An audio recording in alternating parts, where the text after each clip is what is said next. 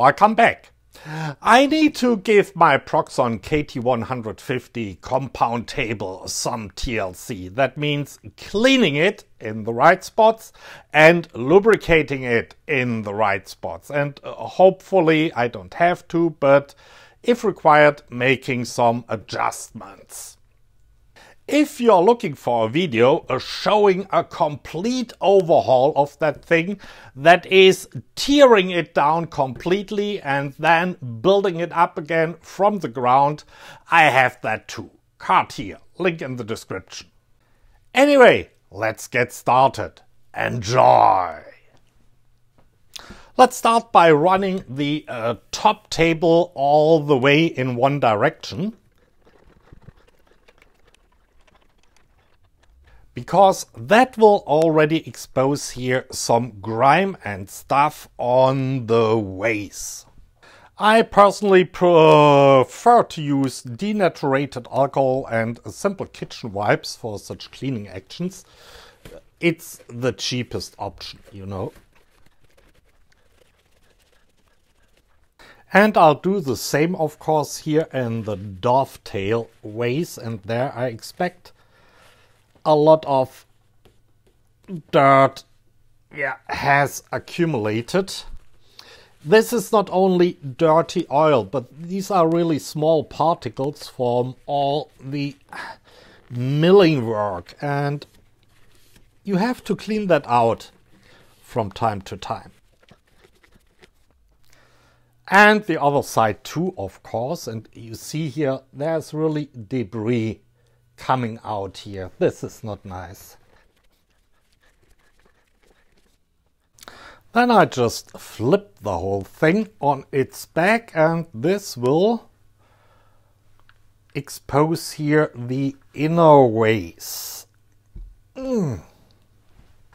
Please note that these are also guiding surfaces where some shit might have accumulated, like in my case here. But the main attraction, and oh yeah, here I even have some metal stuff left.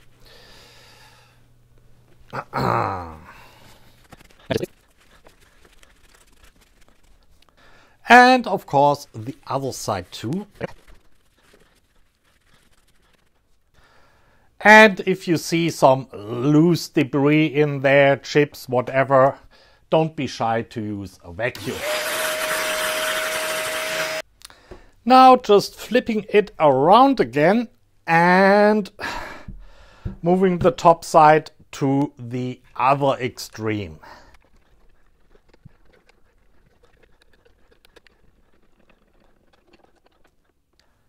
Now you could at least the top of the table remove it completely, but we will refrain from that. Or maybe not. Removing it completely means you have to, adjust your dovetail guides again. So no, we won't do that, but you can shove it out quite a bit and expose, not completely, don't shove it out completely. You can expose quite a lot of the internal stuff that way. Maybe a little bit more. Getting a little bit adventurous. Okay, that's it. That should be enough. I'm just now rotating it so we can work on it a little bit better. And here it's basically the same. Okay, maybe I vacuum first and then we start cleaning with the wipes and the alcohol. Okay, cleaning first, then the vacuum.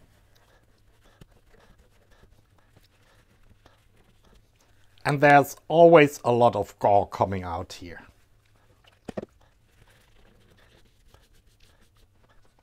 Other side, and there are, metal chips coming out too. This will over time really mess up your ways.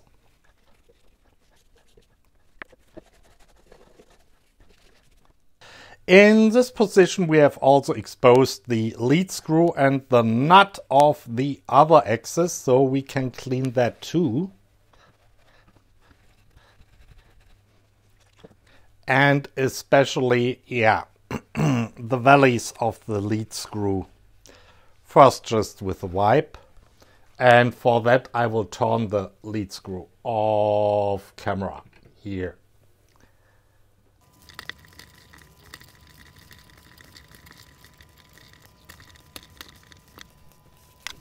And on the other side,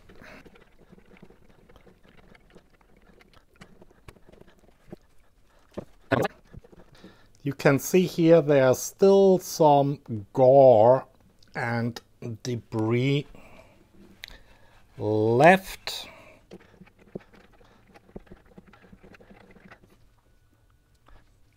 You can clean that out with a brush. And you can also put some alcohol on the brush.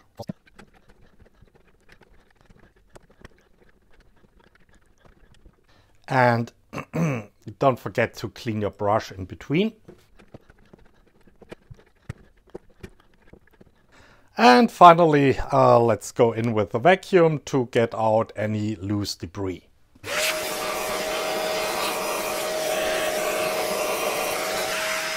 And when we flip that back over again, be careful, this might be loose now. We have the other spindle completely exposed. I wanted to say the other lead screw. Anyway, we can use that opportunity to clean the ways from this side. You see there's also considerable amounts of debris and gore and blah.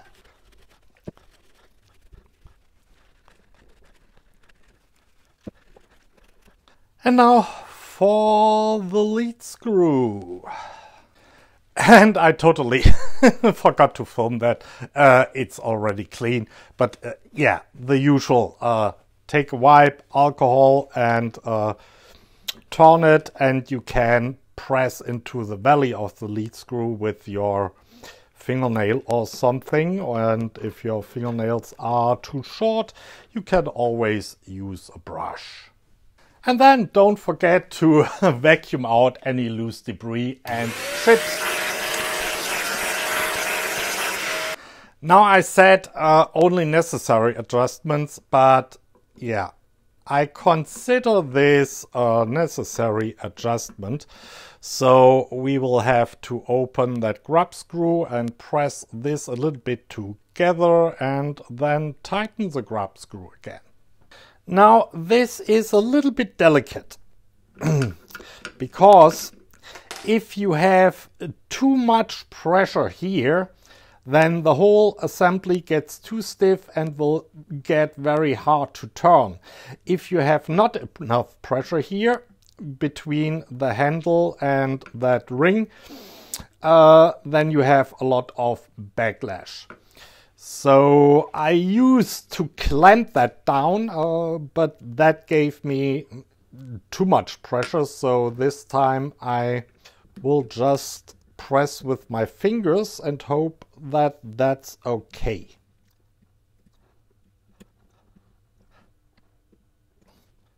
It's still turning quite good and it's no longer uncontrollably wobbling around. There must be a little bit of wobble here.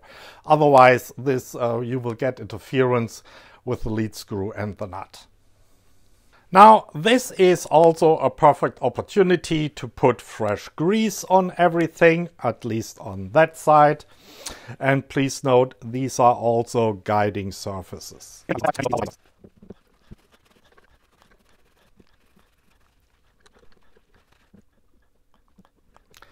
Now we can flip the whole thing over and do the same with those surfaces here.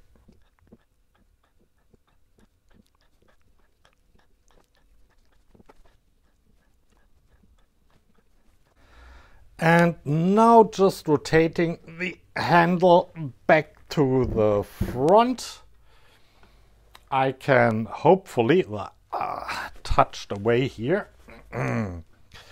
Hopefully shove that back on, and then you need a little pressure here at the back, and you should be able at one point, hopefully. Sometimes it requires a little bit more pressure or is fiddly, but you should be able. Okay.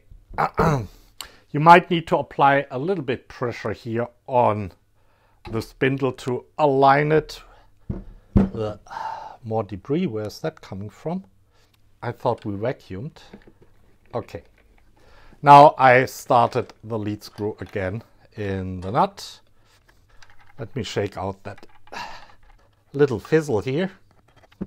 There's the little fucker.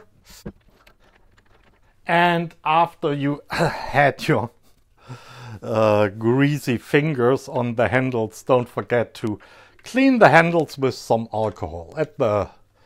Yeah, that will be the last step. But now we can just screw that back on and feel if it's really going without too much resistance and almost no backlash here. That's good. And with, yeah, not too much backlash. And it's too greasy to actually grab it like that, but, oh yeah, it's possible. And you can wipe out any excess grease that, can you see that? Probably not. That's pressing out here of the vase. On the other side, obviously too. Maybe I zoom in a little bit. Yeah, there you can see the grease. Okay, that was side one. And now we do the same for the lower axis.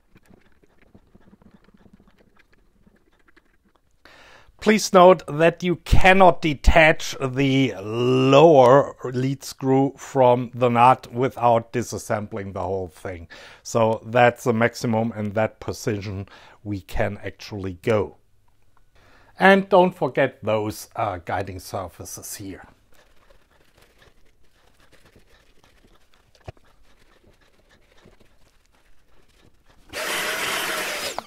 We flip the whole thing around and repeat for the other side.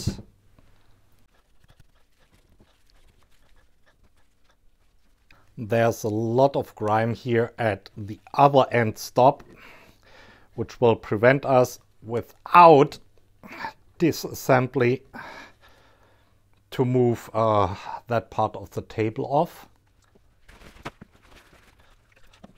And while we're here, we can also clean the lead screw, and I will turn it from, turn the handle. You won't see it, just wiggling it. And also going a little bit into the valleys. I mean, we already cleaned most part of that lead screw when we had access from the other side.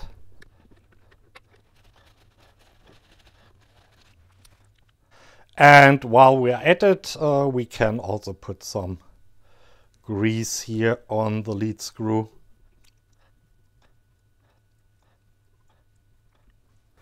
And now we turn the whole thing and go to the other extreme position. We repeat the same game. You can see how debris has accumulated on some of the vase, not every one, but some. And of course we clean the lead screw.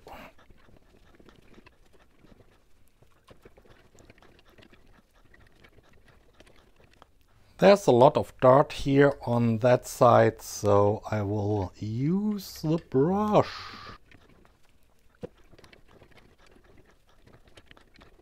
Don't forget to vacuum. And while we are at this side, we can also lubricate our screw. And I'm reaching under here and inside.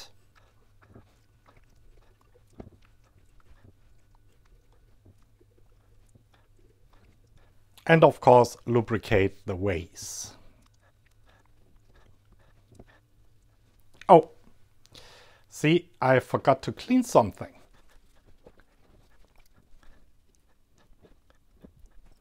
Now, flipping the whole thing again and repeating for the ways from the other on the other side.